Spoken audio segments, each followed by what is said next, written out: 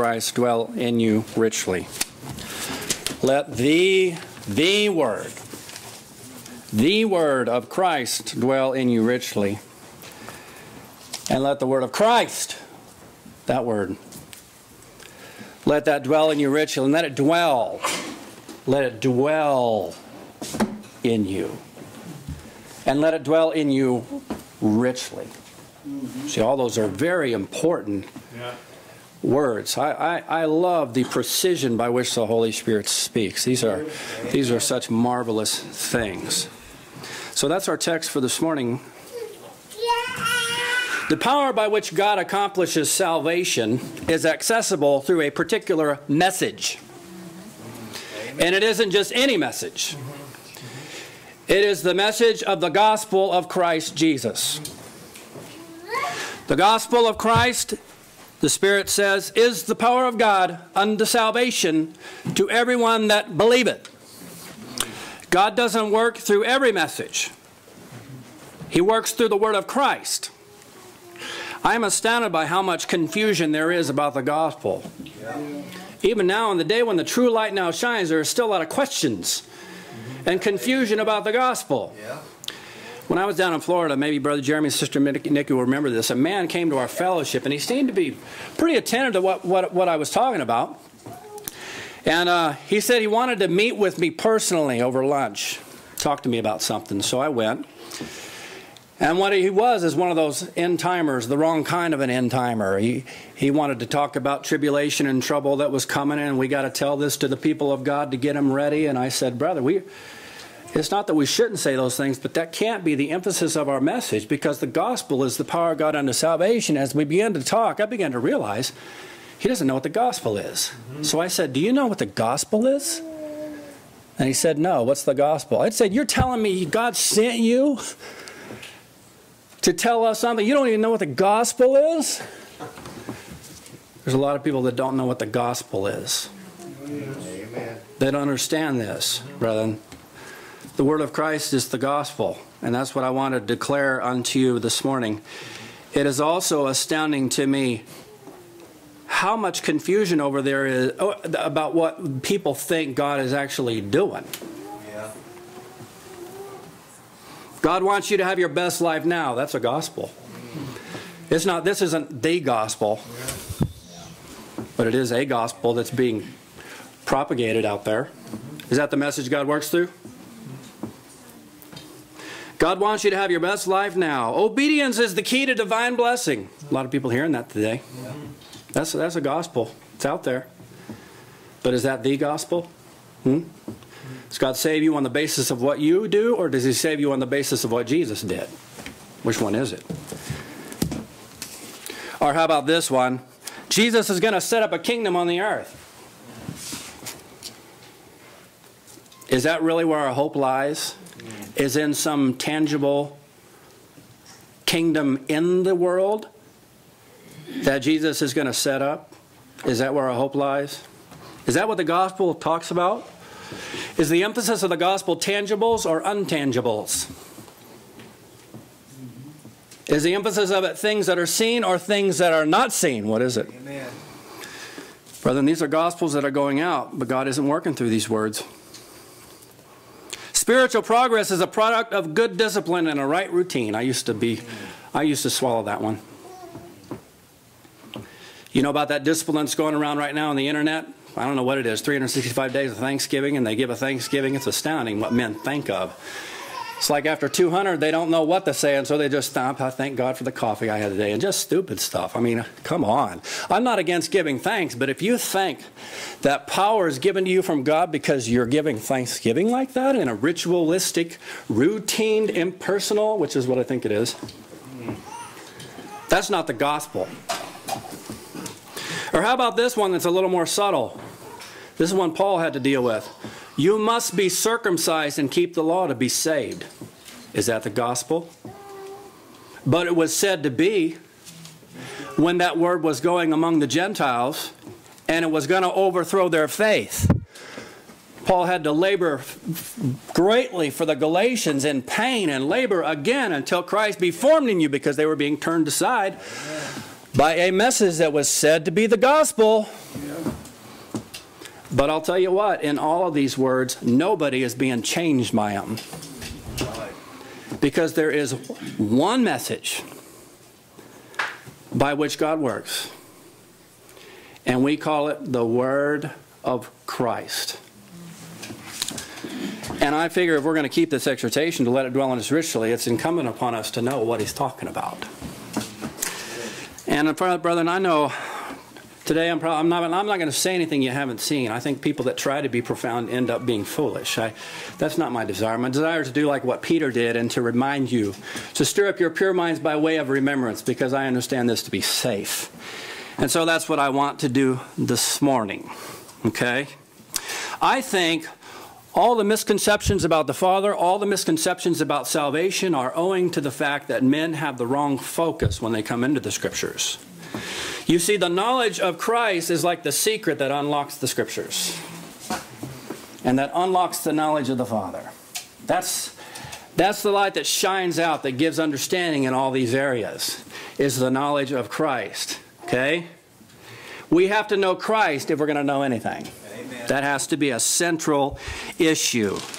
The God of this world hath blinded the minds of them which believe not, lest the light of the glorious gospel of Christ, who is the image of God, should shine unto them. See, there's a light that shines out from the gospel. And in thy light we see light, and that is the light that gives understanding. What is it? It's the gospel of Christ. And so he says, we preach not ourselves, but Christ Jesus the Lord, and ourselves your servants for Jesus' sake. For God, who commanded light to shine out of darkness, has shined in our hearts to give us what? The light of the knowledge of the glory of God in the face of Jesus Christ. See, misunderstandings happen because people aren't looking into the face of Jesus.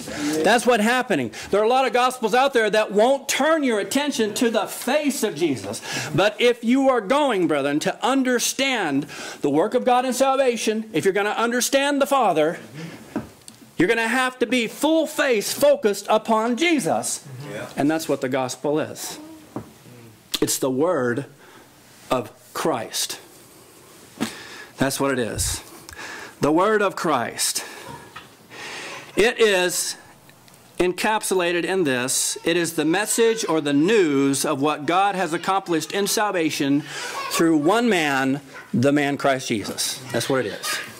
So let me just say that. I'll just break that down. What do you mean by that? Well, I'm saying this. The Word of Christ is not a theory. It's a reality. It's not the surmising of what we think is. It's the true, unshakable reality of what is. Amen. That's what it is. I thought of this example in Matthew chapter 2 and verse 13. You may recall when Herod pursues after the child Jesus. The angel comes to Joseph and says, remember in a dream, arise and take the young child and his mother and flee into Egypt, and be thou there until I bring thee word. And so you may recall they did. They fled off into Egypt. But what was that word when it came back? Verse 20, arise, take the young child and his mother, and go into the land of Israel, for they are dead which sought the young child's life. He told him, in reality, what had happened. That's what it was. It wasn't a theory about what I think this might have happened. I'm not sure if this happened. It wasn't that. It was the reality of what had happened. Amen. Now that's what the Word is. That's what a word is. It's news, brethren. It's the news of what actually happened. Okay? It's amazing how much preaching really is theoretical. It's not real. It's amazing how much preaching has more to do with routines and disciplines. You know, I hate the should gospel. It's not right. The should gospel and the try hard gospel. This is not right. Well, we should be, but we aren't, but we ought to be. What is that? It's a proclamation of what isn't. Yeah. But we hope it will be, but it isn't. And you know how we should. God doesn't work through that kind of message. Amen. Because the message of the gospel is a declaration of a substantive reality of what is.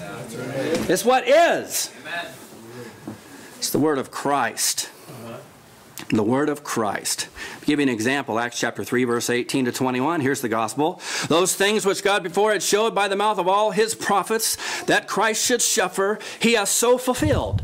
Repent ye therefore, and be converted, that your sins may be blotted out, when the times of refreshing shall come from the presence of the Lord. And he shall send Jesus Christ, which before was preached unto you, whom the heaven must receive until the times of restitution of all things, which God has spoken by the mouth of all his holy prophets since the world began. What is that? It's a bunch of realities. Yeah. Yes. It's a bunch of realities. That Christ should suffer, that was a very real suffering. That's a reality. That's not fictitious. It's a real thing. That repent ye therefore, be converted, that your sins, is sin real? Sin's real. That's real. It's not a theory. It's real. May be blotted out. Is forgiveness real? Is being blotted out, is that real? Yeah. Huh? Amen. Or is it some kind of a psychological brainwashing? Do you kind of convince yourself that somehow now God is going to forgive me? No, it's not that. It's real. It's real. Cleansing from sin is real. Amen. There's a real fountain open for uncleanness and sin. Amen. Sins are really put away. See, these are all realities of realities. How about times of refreshing? Is that real? If you had a time of refreshing? It's real. These are all real things. They're not theories. They're real things. The presence of the Lord, it's real. It's real.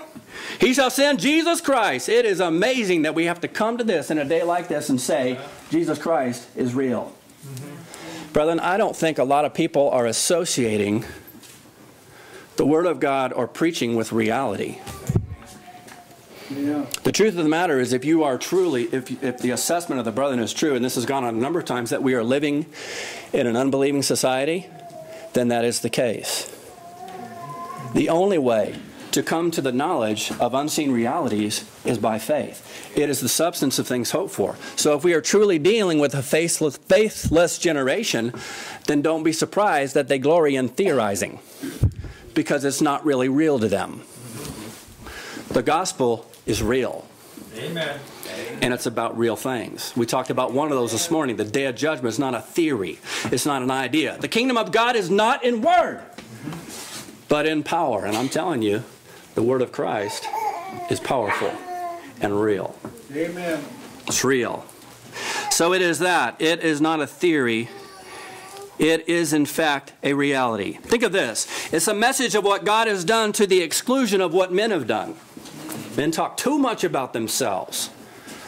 They talk too much about themselves. In light of our past, this should not be. Yeah. Amen.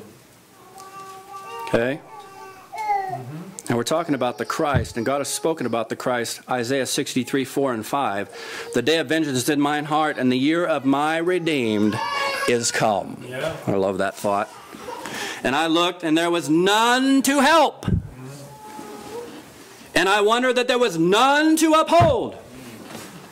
Therefore my own arm brought salvation unto me, and my fury it upheld me. Yeah. God looked over the entire human race of Adam, and sin had made the human race an utter and total wreckage. There is none righteous, no, not one. You see, as long as men believe there's something good in man, then they are never going to trust in the gospel of Christ Jesus. They will never trust, say, in the Christ of the gospel. They will provide gospels of their own. And maybe they'll come to Jesus and say things like this: what must I do to inherit eternal life? The gospel's not come home yet. His fury, it sustained him. He didn't get it from men. God doesn't take something theoretically good in men and add it to the gospel and save men with it. Yeah. There isn't anything good in man. Amen. When we were without strength, in due time, Christ died for the ungodly. That's the gospel. We were without strength. We were without strength. God, for his great love wherewith he loved us, even when we were dead in trespasses and sins, even when we were dead. I mean, what can a dead man do? How many times have we said this here? People still believe they chose God. What kind of a choice can a dead man make? He didn't even choose his death, let alone anything after that. God. Amen. The gospel is not a declaration of some goodness in men. It's a declaration of God's goodness in providing a salvation through a Savior that He provided, the Christ. Amen. So you have to know, you know this. But I'll tell you, brethren, I'll tell you right now, the word Christ is not common language in the church. That ought to tell you that something's not right. People don't associate the name of Jesus with being the Christ. Because they don't have a good understanding of what the Christ is. Yeah. But if you're going to let the word of Christ dwell in you, then you've got to have an understanding of Christ. So, by the way, the word of Christ is only accessible through the vehicle of understanding, just so you know. It is never going to dwell in you richly if you don't understand it. Right? And it will certainly be no profit to you unless you understand it. And so in light of that, let the word of Christ dwell in you richly. Okay? Let it dwell in you richly. It is a message of what God has done to the exclusion of what men have done. It is an exclusive message about an exclusive work. It is not centered in human need or want, but in divine purposing and God's will. You see, Christ is not a well for wishing. He's a man on a mission. Christ doesn't come to you and say, what do you want me to preach? What do you want me to do? I understand sometimes He'll come and, what do you want me to do for you? I understand that. But it's all within the context of God's will. Jesus never even said anything God didn't tell Him to say. Amen. Jesus never did anything that God didn't, that He hadn't seen from the Father. In fact, one time a man came to Him and tried to pull Him off. This man sensed that Jesus was a judge, but boy, you got to be careful what you say to this judge. You might be the one coming up before judgment, not your brother. So he said, tell my brother to give me give me the inheritance. Give me my part of the inheritance. Jesus said, who made me a judge over you?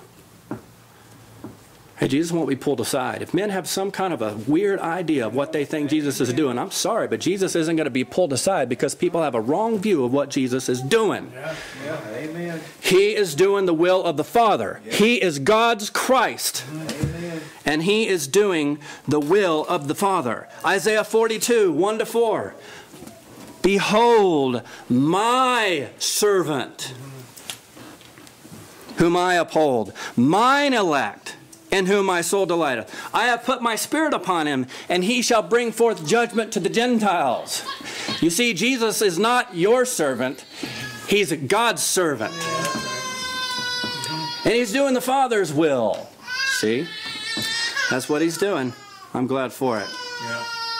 Acts 17, 30 and 31. I think this kind of word has to go out. There's a measure of boldness that is associated with the proclamation of gospel, that you are loosed from being concerned about what men want. That has to happen. It's not that we're unfeeling about men, but we really, when it comes to what God is doing in salvation, no, we're not asking men what they want.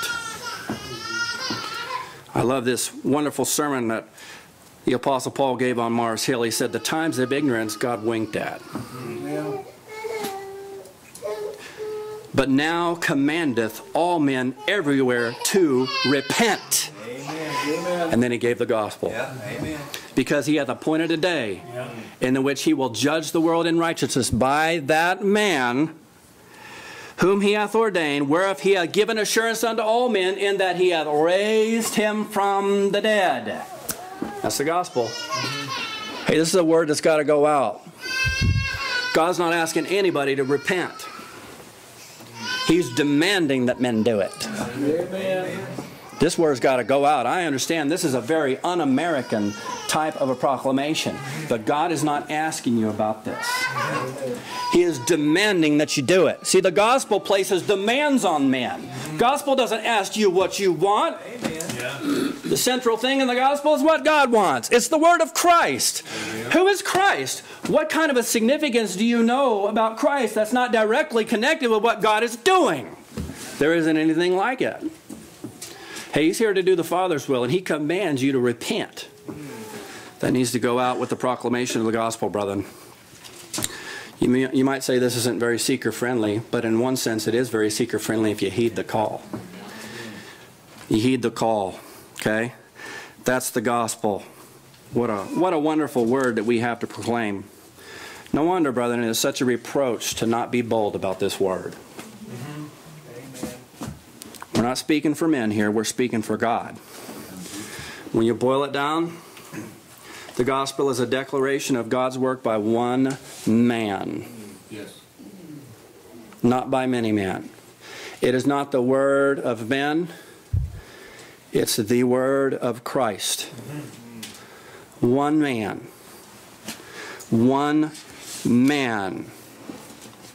Be it known unto you and to all the people of Israel that by the name of Jesus Christ of Nazareth, whom ye crucified, whom God raised from the dead, even by him doth this man stand before you whole. One man. One man.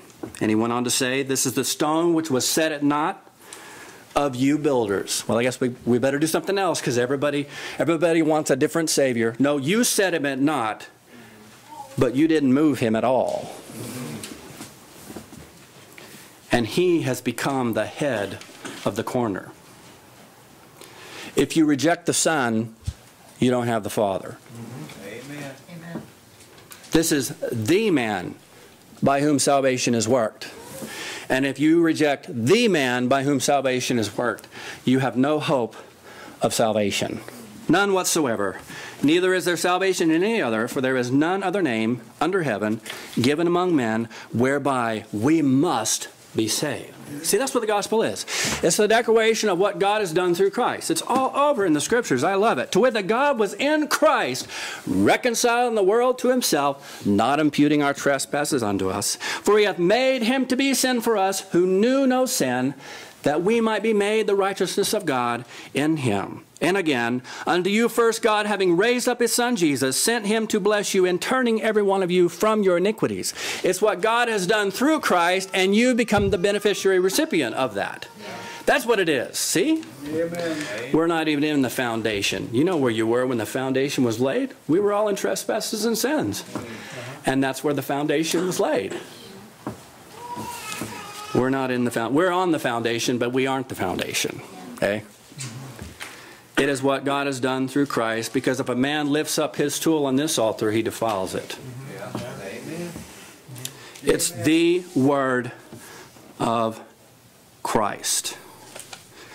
It is in a detail the message of the death, burial, and resurrection of Christ according to the scriptures and the glory that has come from that.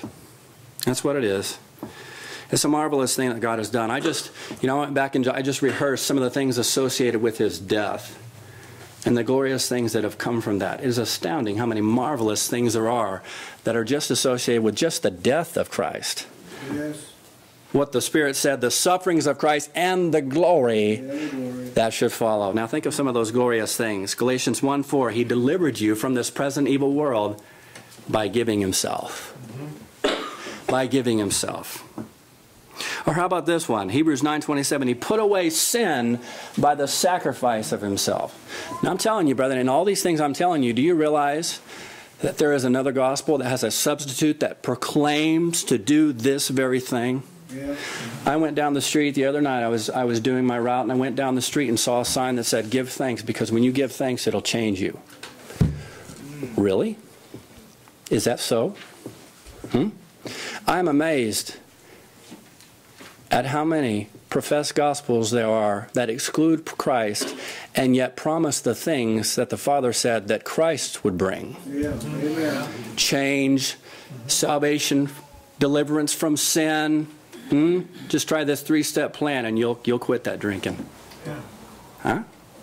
Things like that, which, by the way, you can quit drinking without the gospel. We're talking about bigger things than that, like resisting the devil and not loving the world and overcoming. See, all these things are things that only Jesus can bring. He redeemed us from all iniquity and purified unto himself a peculiar people, zealous of good works. So if the church really is more like the world, then it's the testimony that Christ isn't working there. That's why he gave himself a peculiar people, people of God's own possession. Isaiah 53:11 says he satisfied God.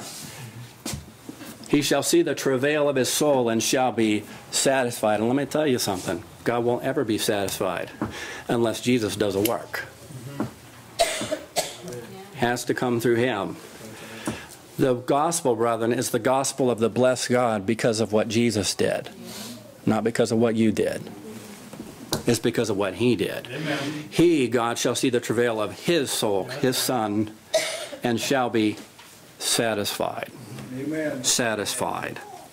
Through death, the scripture says that he destroyed him that had the power of death, that is the devil. And many more things that are associated with that. But that, brethren, is the word of Christ. That's what it is. It's an announcement. It's a declaration of what God has accomplished in his Son, Jesus Christ. That's what it is. And the exhortation is this, to let this word dwell in you richly in all wisdom. Okay? Let. I was interested in that. Let. There are a number of exhortations that have that in it. Let. Let not sin therefore reign in your mortal body, that you should obey it in the lust thereof. Let us therefore follow after the things which make for peace, and things wherewith one may edify another. Or let us hold fast our profession of faith without wavering. But in all these things, it's all a call to action. Yeah. Amen. It's action. Yeah. Brother, this is something you have to be intentional about. The word of Christ is not going to automatically dwell in you richly. Amen. That's the truth. Okay? It's something that we are involved in. It's something that we are partakers of. We participate in letting the word of Christ dwell in us richly. Okay?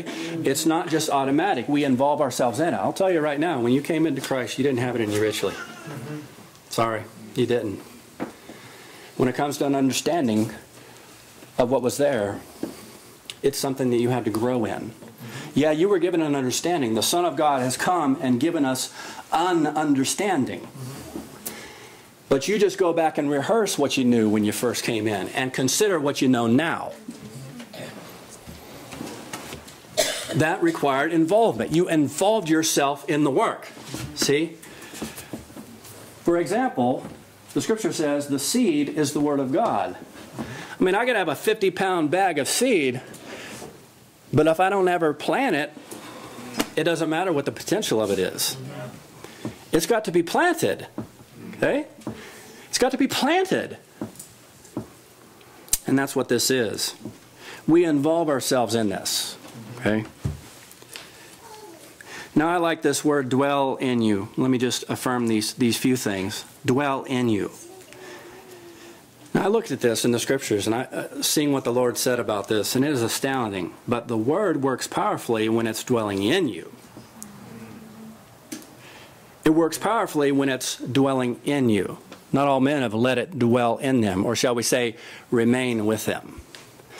Some men have been like the seed on the scattered path. The seed went into their ears, but they didn't understand it. And so what happened? The devil came and took away what was sown in their heart. Now let this word dwell in you richly, brethren. Let it dwell in you richly. Make an effort to understand it. Understand what you've seen. Or as David would say, give me understanding. Amen. Give me understanding so that this won't be taken. Take it from me. James chapter 1 verse 21 says, lay apart all filthiness and superfluity of naughtiness, and receive with meekness the engrafted word that is able to save your souls. It's a good word. When it gets in you. Receive it with meekness. Don't come to the word of God with some large personal agenda. You don't do that. You come with the Lord, what the Lord is doing in mind. You come with that kind of a meekness. It is astounding to me, some men, what they bring out of the scriptures when they go into it. A man could come out of Daniel and he's got some strange idea of an earthly kingdom God's going to set up. Strange things. We want to come to it with meekness, because when it's dwelling in you, or as Jesus would say, he said, let these sayings sink down into your ears. Don't ever give a casual hearing to the Word of God. We want that Word to make a transition down into the heart. Amen. Amen. Let it dwell in you richly. Because I'm telling you, when the Word dwells in you, it works powerfully and effectually. When the Word of God came to our brethren at Ephesus, you may recall of a circumstance that arose there. 7 sons of Sceva, who were Jewish sorcerers. Strangest thing. They thought they would take upon themselves the kind of power the Apostle Paul had. So they said, we adjure you by the Christ that Paul preaches. You remember what happened? They went out of that house bleeding and broken. Yeah. And the scripture says that fear came upon all the people. And it was this very occasion that the impact of the gospel was realized. It said, many of them also, which used curious arts, brought their books together and burned them before all men. And they counted the price of them and found it 50,000 pieces of silver. And this is the Spirit's commentary. So mightily grew the word of God and prevailed. What was that? That was the word. That was what happened when people received the word by faith, the word of Christ. They brought these books. These were people that were taken captive by the wicked one at his own will. Satan didn't want these books burned, but they were freed by the word dwelling in them. See? And they brought those books and burned them. What a marvelous liberty. It is amazing, this wonderful gospel. Jesus said one time, he says, if you continue in my word, then are you my disciples, and you shall know the truth, and the truth shall make you free. Well, that's when the word of Christ is dwelling in you. So when you know it. When you know it, then you got it. See? It's dwelling in you, but it powerfully works. It makes you free. See? We don't associate our freedom with a routine or a procedure of men. We associate it with the word of Christ. That's where that freedom has come from. Okay? It's when that word has gotten into us. Paul wrote to the Colossians and he said, we give thanks to God and the Father of our Lord Jesus Christ, praying always for you, since we heard of your faith in Christ Jesus, and of the love which you have to all the saints, for the hope which is laid up for you in heaven, whereof ye heard before in the word of the truth of the gospel, which is come unto you, as it is in all the world, and bringeth forth fruit, as it does also in you, since the day you heard it and knew the grace of God in truth. When it was in them, then it bore fruit. Bore fruit. Let the word of Christ dwell in you richly. I like that. The word of Christ dwell in you richly in all wisdom. What does it mean for the word of Christ to dwell in you richly in all wisdom? Okay, and this will be kind of the last thought I give to you today. What does that mean? The word of Christ dwell in you richly in all wisdom. It's when you have a thorough understanding of Christ. Let me say it a different way. It's when you can see Christ in every page of Scripture. Now there are people, the Jews were an example of this, who diligently studied the Scriptures, but they didn't come away with the word of Christ. They didn't understand the Scriptures. It's not that the Scriptures are, that the Word of God is without effect. It's not that, and that's not what I'm saying, that somehow you can put the Scripture aside and now you're going to come to it's not, the Word of Christ isn't something independent from the Scriptures.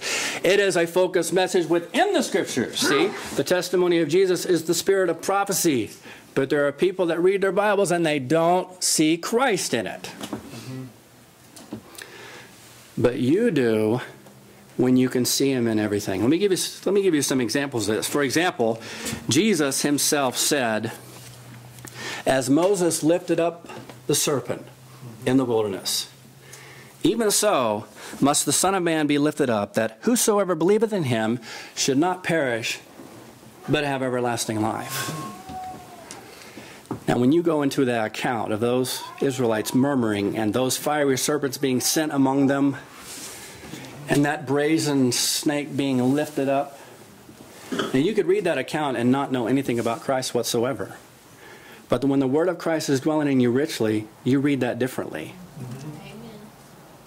You come out of there thinking, Jesus is that serpent. He's the brazen one. He's the one that's lifted up. He's the one. See? It's when you see him, see if truly, brother, if in truth the scriptures are written of him, then the scriptures actually assist us in letting this word dwell in us richly. They do. When you can see that Jesus is the coat of skins that covers our shame, then the word of Christ is dwelling in you richly. When you can see that he is our Moses that has led us out of the land of bondage, now the word of Christ is dwelling in you richly. When you see that he is our manna that sustains us in a land where there are no provisions, now you've got the message. Now you see the word of Christ and it's dwelling in you richly. When you can see that he is our Joseph that was hurt in fetters and was exalted to the place where the storehouse was, so that he could provide corn to sustain his people. Now the word of Christ is dwelling in you richly. When you see that he is our Joshua and Caleb, and when they're at the foot of the land of Canaan, they say, we are well able to take the land. Don't you hear that when you hear the gospel? Say, we are well able. We are well able. So what is that? Jesus is our Joshua. He's our Joshua and he's our Caleb. When you see that he is our priest that puts his own foot into the Jordan River at high tide, so that you can make your final passage through the graves of death, through the grave, the watery grave as it's been called, into the land of Canaan. Now you've got the message of the Scripture, and the word of Christ is dwelling in you richly. When you see that he is our mercy seat, for it is there with him that we commune with God, now the word of Christ is dwelling in you richly. When you see that he is our David who has charged the battlefield and taken the head of Goliath off, now, brethren, the word of Christ is dwelling in you richly. When you see that he is truly the Lamb of God that takes away the sin of the world, then it's dwelling in you richly. And on we could go. When you think of architecture, you think he's the stone. When you think of vegetation, you think he's the vine. When you think of a marriage, you think he's the husband. See, it's like in every context, Christ becomes the dominating consideration. And when that's happening, brethren, the word of Christ is dwelling in you richly. Now, it's our encouragement.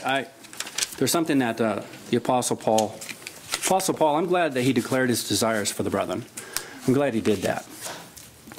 And to the Colossians, he had this word to say, and this is a word for us too, because he says, I would that you know the great conflict I have for you and for them at Laodicea, and for as many as have not seen my face. That's us. That's us too. But here's what his desire was. That their hearts might be comforted, being knit together in love, and unto all riches of the full assurance of understanding, to the acknowledgement of the mystery of God and of the Father and of Christ, in whom are hid all the treasures of wisdom and knowledge. That is to say, brethren, that Paul was depending on the fact that the body as a whole was going to come to the understanding of Christ as they were knit together.